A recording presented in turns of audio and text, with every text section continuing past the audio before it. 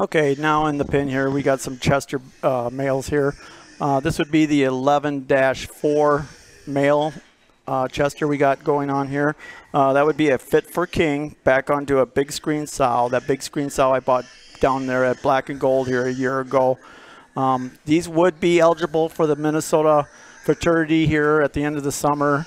And I think they'd work really well too in that Minnesota series we got going.